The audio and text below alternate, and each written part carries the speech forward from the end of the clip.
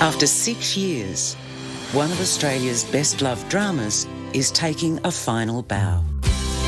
What a way we've come. How much further to go? And in true Ash Park fashion... Come on, Livy. We won't be going out without a fight. You bastard. A reunion and the odd betrayal. For the first time, I think we might not make it.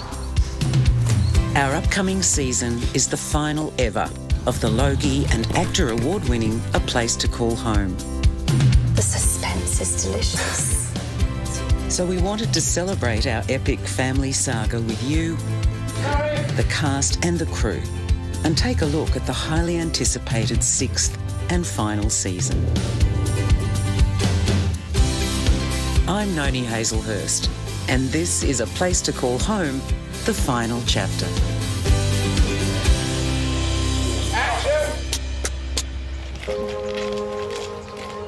A Place to Call Home was brought to life in April 2013, and it's the creation of award-winning writer Bevan Lee. It sounds really weird, but Inverness is as real to me as this reality talking to you.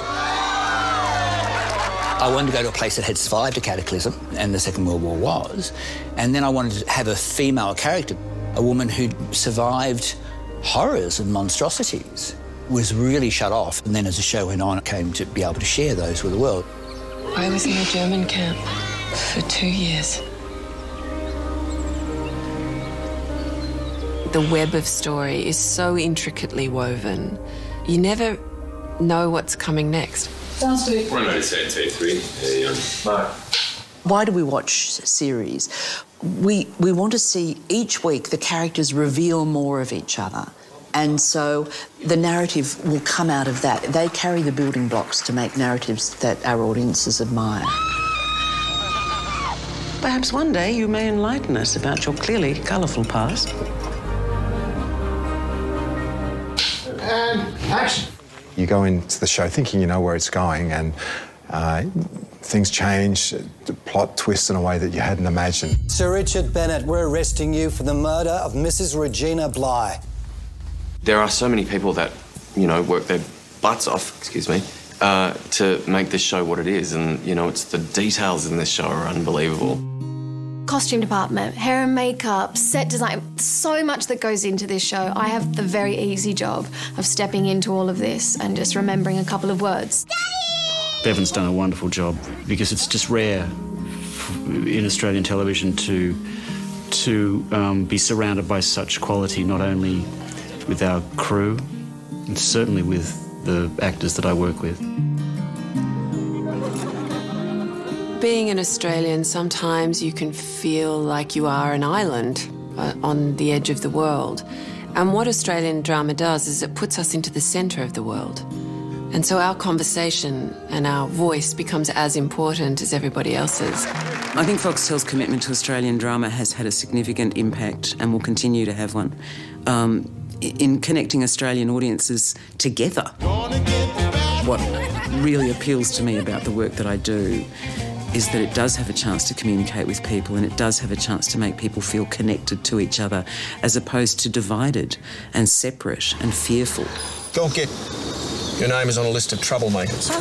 As we become closer to each other, because it's easier to get to each other, we need to get ready to have those sorts of conversations. So for me, that starts with drama, and that's what Foxtel are doing. They're having an international conversation.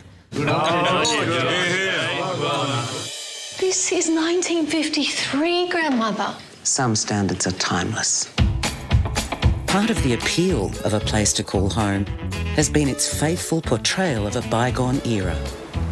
It's set in the often overlooked post-war period of Australian history, specifically the years 1953 to 1959. We have been as true as we can to those periods, not only in the way we make everything look, but the way we make people behave. I love this era. I was totally born in the wrong era. I love the style, the furniture, the clothing, everything. Oh, it's pretty special for a costume designer, this show. We don't do stoles, sister. You have an amazing period to work in with the beautiful lines of the 50s and the colours and the fabrics. If my eyes don't deceive me, she's wearing Dior. She is. Dior. I find that particularly the women's magazines just hilarious to think how we were so conned. Let me see. How advertising started and how primitive it was and what it promised, you know, and we all fell for it in the 50s. I'll often look at the newspaper for the day before I start just to get some inspiration, or the Women's Weekly of that period. You know, they're terrific resources. Yeah, we'd wheel the odd historical character in. Thankfully, we found a guy who looks like Robert Menzies. Good on you, Bob! But history is the colour of the show.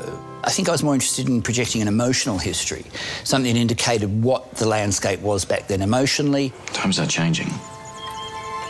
Could be time you change too. That's part of the story of our show, is the changing world and how it affects the family and how it affects all the characters in the family. And it's all about confronting that change. It's a changing world, my darling. Let's see how many changes I can accommodate.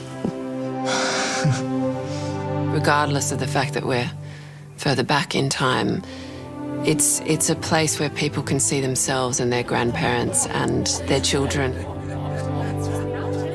In this day and age, as we're individualised and sort of torn apart and put into little rooms by ourselves on tiny little screens, swiping up or sideways, however you do it, it's a nice time to take a breath and remember when we actually talked to each other, walked somewhere to meet someone, and didn't have that instant gratification. Forgive my presumption in saying this, but sometimes when you've nowhere to go, home's where you are. I think people appreciate the simplicity and the slowness of seeing another time. I think they appreciate the respect. I think they appreciate seeing that people essentially are always the same. Our world of Inverness might be set 60 years ago, but its themes touch us all and are still relevant today. I felt it was very important, for example, to go back there and be honest to the times. Even good people back then said dreadful things about Indigenous people. I just saw an Abbo chap driving out of here. Aboriginal prudence. Marvellous, isn't it? A place called home's had an opportunity to touch on a lot of issues before. This is a great chance for them to touch on Indigenous issues. Some may feel uncomfortable about. I have no problem with the Aboriginals. I'm sure you don't. He's a great character, Frank. I like him because he said at a time in 1958, he's still not quite a human being in Australian society. We're back to being classified as flora and fauna. We don't need that. We just want to be treated as human beings. Well, front page news, sunshine. Cops don't worry about black fellas. It just shows us how far we've come in a lot of ways. It's made for some good storylines, and I really enjoyed it, yeah.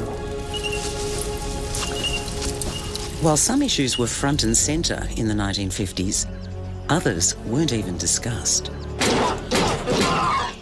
Back in the 50s, there was no such thing as post-traumatic stress disorder. Men confronted horrors beyond imagination. They came back and they were told to just get on with it. Be a man! Now, that led to a lot of male dysfunction in that generation, but I found it very, very interesting.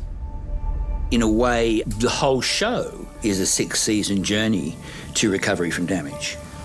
You're a good man. Our job, or perhaps our burden, is always to see things from 2 points of view, including... Homophobia. Homophobia. Come on, get up. Come on, you pervert! Being homosexual in the 1950s wasn't easy at all. Some families did used to take their sons and stick them in asylums and have the doctor stick knitting needles into their brain to lobotomise them because that would stop them wanting other men. Any phobia often comes from a distance, like the Jewishness and the gayness and the Italians, it comes from a distance and not being able to empathise. Must the child be Jewish? It would affect him his whole life. Ostracised on so many levels. How can I not raise my son as Jewish? The Bly's a Church of The England. Nordmans aren't. That's the beauty about a lot of the characters, is that whilst they're all set in the 1950s, all the issues they're dealing with are still really relevant today.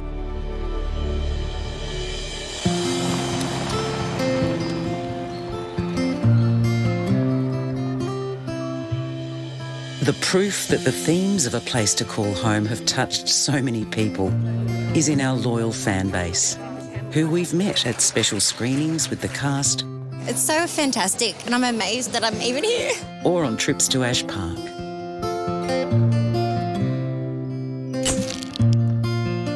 The fans have been so devoted and supported us so wholeheartedly, which is beautiful. It's been extraordinary, and I feel so very blessed. We just love the show so much, mainly because I can relate to the 50s. It takes me back to the era that I grew up in the country. Oh, I love all the characters, the era, the clothing, the cars.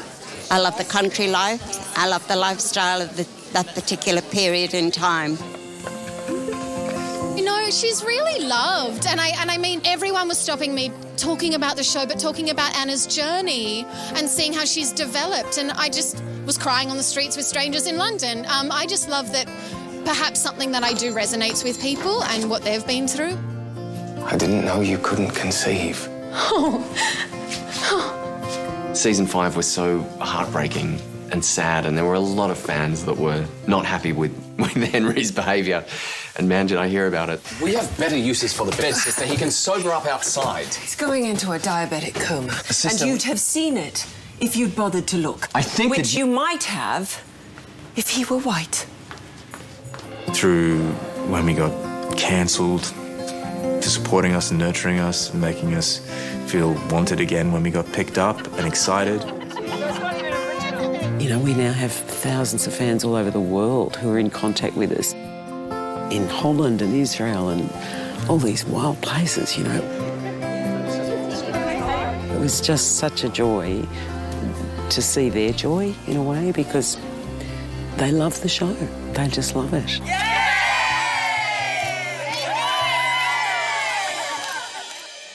And action! And it's not just our wonderful fans who've loved our story with all its twists and turns. We and the cast and crew and the creators also have 6 years' worth of wonderful memories. There's absolute bonuses in some of those big set-piece scenes where all the players are in. This happy event, however, gives me hope. Those are amazing days in that you all get to hang out together. My favourite scene, it's very special, is when I get proposed to.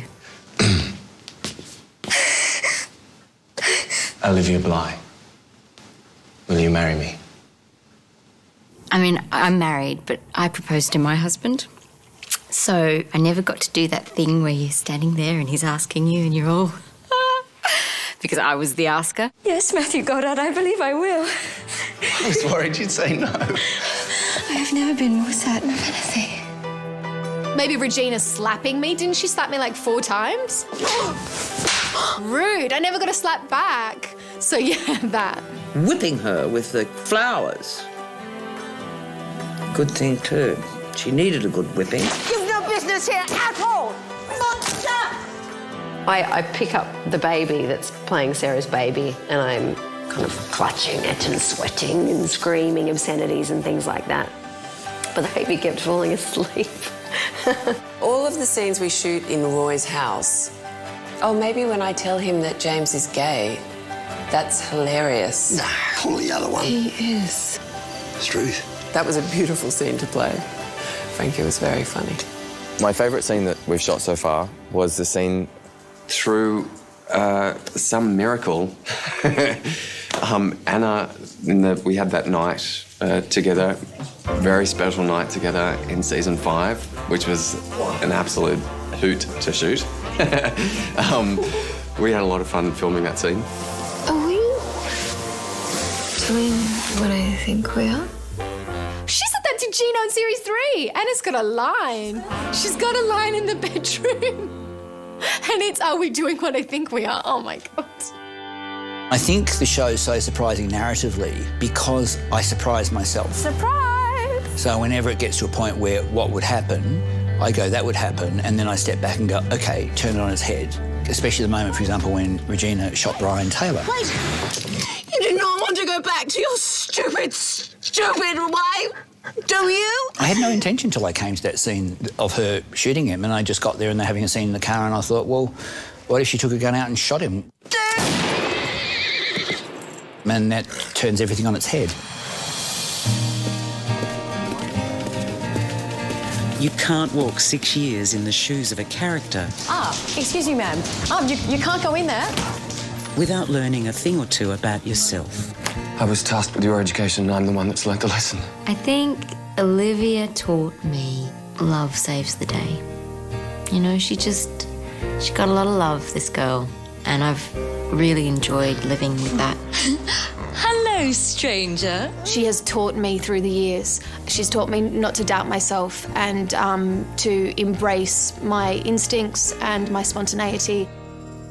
I think an actor always learns something from the roles they play, and I've sort of learned a lot about my mum from doing this because she was very secretive and would never share anything about her life. So many secrets. It's made me doubly determined to not be like that with my own children, or with anyone, really. I spent most of my life trying to control my children. I didn't want them to grow up. Whether it sticks or not, she's got a hell of a lot more humility than I do. Oh, Mrs. Bligh. Oh, struck dumb with the honour of being invited in. I think that's been something to learn, yes. Most importantly for me is not to take things for granted. Henry is a guy who seems to have it all together and keeps kind of getting the rug pulled out from under him. I thought I was going to lose everything. He always manages to, in some way, collect himself again and find his feet. If he's taught me anything, it's to kind of face it head on, and there's always a way forward, there's always a way through it, around it, over it. Playing Sarah has taught me how to be a little bit more considered. I feel probably more gracious. I try to be quieter. She's very, very reserved and at peace with herself. Audiences don't watch to see you, they watch to see themselves. And I think that the characters are all so layered and so complex, and there's no archetypes, you know, it's not anyone's just the one thing. We're all layered and we're all complicated people. Here's to our complicated lives.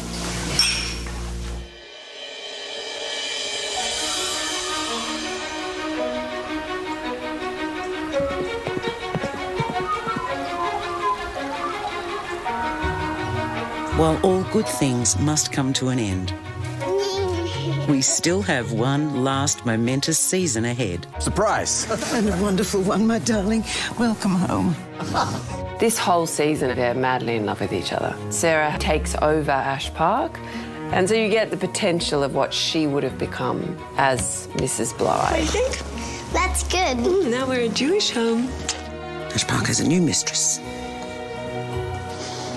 I never guessed how hard it would be until it was. The time of going to rock bottom and then climbing from the ashes, and I think she certainly does, and Lizzie starts creeping back in. If any of you hear me worrying about George and Sarah, feel free to pull me up. They're forging a new life and they don't need me in constant commentary. The James Bligh that you see in episode 1, season 1, is not the same character as the James Bligh in season 6. He's living his best life. He is enjoying himself. He's in love. James did the right thing for himself, and he has to face up to that. And part of that is facing the music with Henry. You brought me here with the promise of forever and then found your Riviera route. Welcome home. Not anymore. There were some storylines that were still left wide open. One of them was definitely Jack and Caro. They're not in a good place still. Season 5 was a bit of a rough one for Caro in terms of not feeling like she had a place in the world. The journey that she's been on is extraordinary, from very different to season 5, where she goes in season 6. An opportunity is gifted to her, and the little tiny pilot light that's been burning inside sort of gets a full ignition. It's a rough ride going into the last block. For Jack, he's about to face some very big changes, and he's probably in a worse place than you will ever see him or have seen him in the past. It's very powerful. At the very least, have some respect for this family. To the world, you are a Bligh. Act like one. Anna's journey is quite extraordinary. She has a really surprising event happen, and it means that she has to take on the world, and she does so, and she boldly puts her foot down and says, this is the way I'm going to do it, which shocks everyone. It can't stay a secret forever. Olivia, she's got a beautiful man, everything's rosy, but there are some things in her past that have to come out. I won't be a victim again.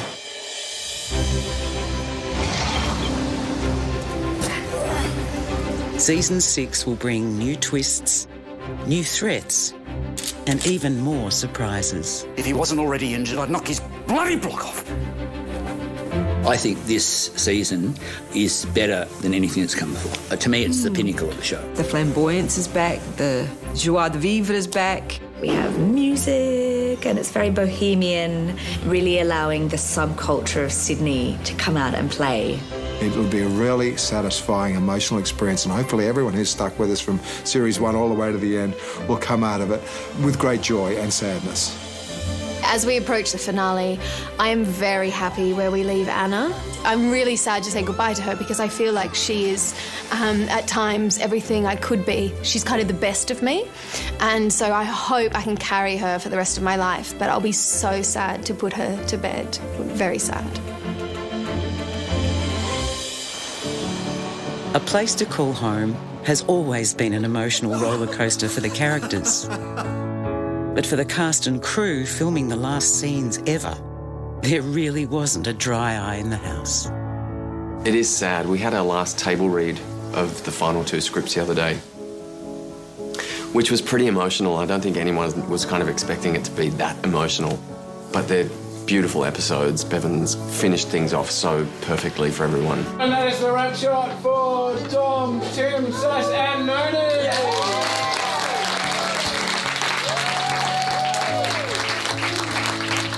This has been the most extraordinary journey for all of us, I suspect, and I have so much respect for every single person in this room who's worked on this show. You're all absolutely knackered, and you guys never get a day off. We do, and you know, you've seen me at my best, you've seen me at my not so best. You've never seen me at my worst because you didn't have to. I've never felt so supported by any group of people as I have on this show, and I feel like you're my family. In fact, I've come here for relief from the real. Noni's pretty much said it all, but I just want to. I want to thank you all so much for changing not only my craft but my personal life, being so generous and supportive and tireless in all your work. To my beau, it's been amazing working with you. Thank you.